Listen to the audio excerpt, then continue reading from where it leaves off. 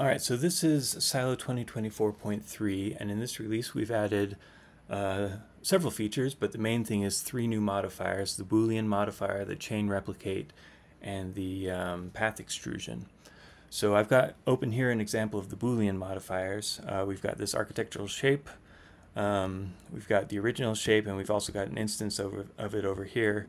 And this shape is using 3 instances of this source window shape to cut out different windows. So these are just instances that have been scaled differently from this shape over here. So we've got our shape, and we've got 2 modifiers applied. One is the auto UVs, which keeps the UVs looking nice even if we scale it and move it in different ways. And the other one is the Booleans. So obviously the Booleans are cutting out the windows. With all of these modifiers that we've added this time, it's using the concept of an external source shape, which we didn't have with modifiers before. So that allows us to select shapes in the scene. In this case, we're selecting these 3 instances here and using those as our source, as our target for the Booleans. So we're doing a subtract here. What would happen if we did a combine? Just get a little outcroppings there. Anyway, and then we can easily just modify the source shape, and it modifies all the other shapes, and it's all nicely non-destructive and easy to work with, and change your mind in the future about what you want to do with these shapes. So that's the Booleans. Let's take a quick look at the others. Let's look at Path Extrude here. This is a very simple example, but we've got here just a simple shape and a path we've drawn. So this shape modifier has the path extrusion applied. We can cap the ends. We can scale and rotate from start to finish, so you can see how it's scaling up as it goes. Or twist if we want it to twist. Again, it uses the selection mechanism to select a source path, which we've already selected here.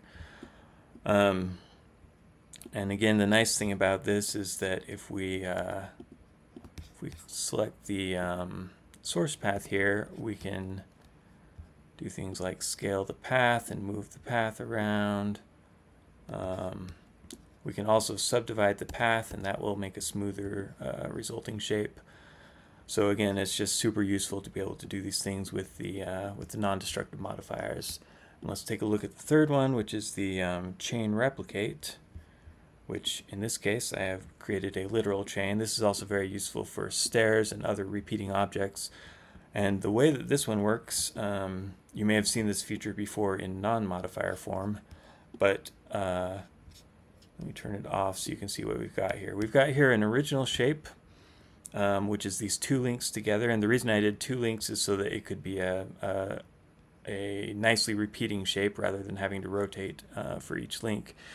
And then we've got a second shape which we're using as the target. So let me delete this and I'll add it again so you can see what's going on here. So I'm going to duplicate the shape. This is the way we recommend using this. You can actually use any target shape. It just gets the transform from it, but we recommend just duplicating your shape and using that as the target shape.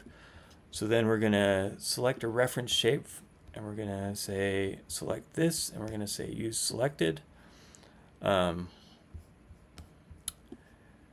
then we are going to enable our chain replicate again.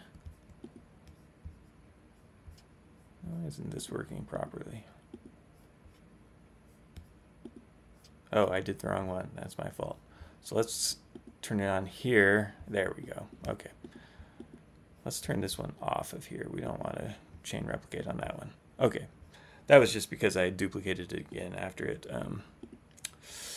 after I had applied the chain replicate.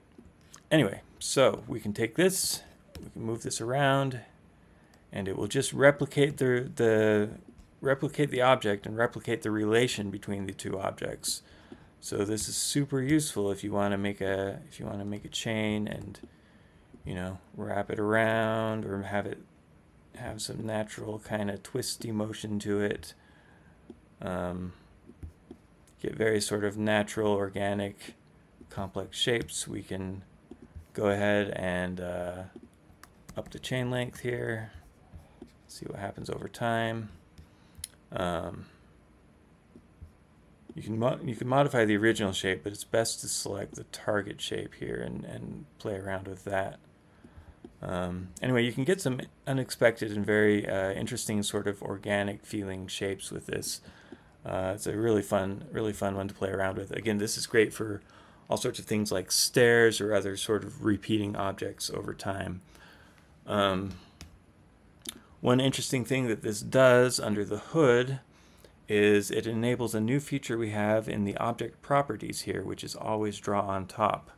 So this shape that we're using as our reference shape is always drawing on top of the other shape, but you can toggle this on and off for any shape you like in the scene now if you want it to always be seen, always draw on top of other objects and always be selectable on top of other objects. Otherwise it would be hard to select the reference shape and move it around because there's another shape that's exactly the same. That's the first duplicate in the chain replicate. Hope that makes sense. Anyway, those are the main new features. We've also added a bunch of small updates that people have requested. Things like being able to zoom based on the mouse position, which we didn't have before. That's an option. Also, UV export, you can now change the line width that happens when you export the UV image to paint on top of it in another program. And a few other small things like that, which you can check out in the release details. But that's it for this release. It's a pretty big one. Silo 2024.3. You can download a free trial at nevercenter.com/silo and find out more information there. So thanks for watching.